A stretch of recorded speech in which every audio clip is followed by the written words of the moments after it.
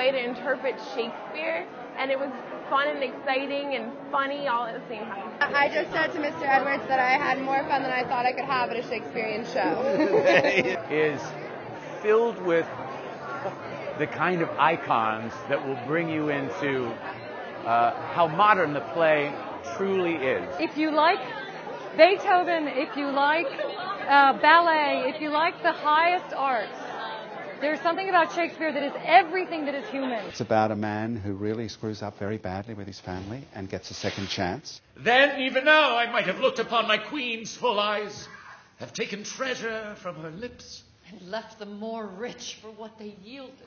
There is nothing like Shakespeare on earth, really. I've never had an experience with Winter's Tale where I haven't been moved by just simply reading the words off the page. I'm not a person that did a lot of Shakespeare, so I would recommend this show for anybody, no matter how young or how old.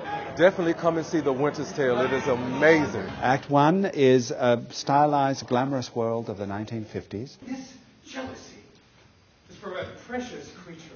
Beautiful looking in reds and blacks. She's an adulteress. The second act, and there's a character of time that I'm not going to tell you about because it's a really surprising way that time comes in and tells us that the world is now 16 years later, has a very, very 60s cultural look to it. To this I am most constant, though destiny say no. Because Shakespeare is not a museum piece.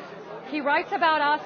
He writes about our problems. He writes about jealousy and lust and anger and hatred. Therefore they take me to nothing but despair. This is what we all live through every day, right?